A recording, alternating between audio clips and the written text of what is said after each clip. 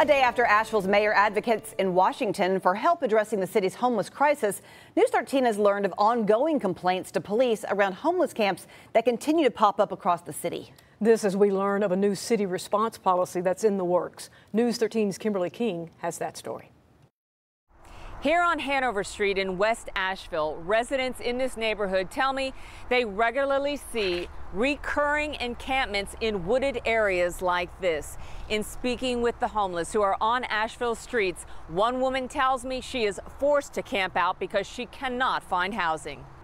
In South Asheville, behind these retailers off Airport Road, we find a path into the woods hidden from plain view. A worker for one of the retailers showed us the trail that leads to an encampment. Homeless, they say, are still here living under tarps and wooden pallets, making up the space near I-26. Garbage and carts left in the area. News 13 obtained this call for service on a civil disturbance last week near the site.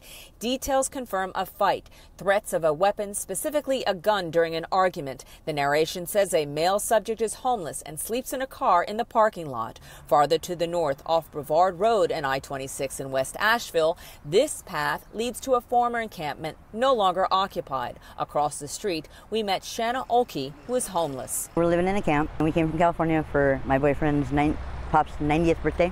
I miss having a house. Beloved went to them, and they said the wait list is at least 2-3 years out, and then Section 8 housing is 5 to 10 years. Yeah, so it's crazy. I mean, the city of Asheville confirms staff from police, fire, sanitation, the city manager's office, and the homelessness division are working on a new camp response policy, but said no specific details of that plan are yet available. It just seems to get worse and worse with the homeless. Dorothy Harris lives in Buttonwood Court in West Asheville. She says at times she's overwhelmed at what she's seeing unfold. A lot of homeless people laying on the ground, and it's really nerve-wracking to me. She watched News 13's report on the mayor going to D.C.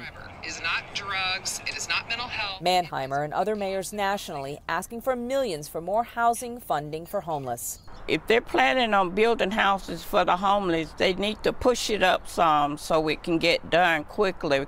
In West Asheville, Kimberly King, News 13.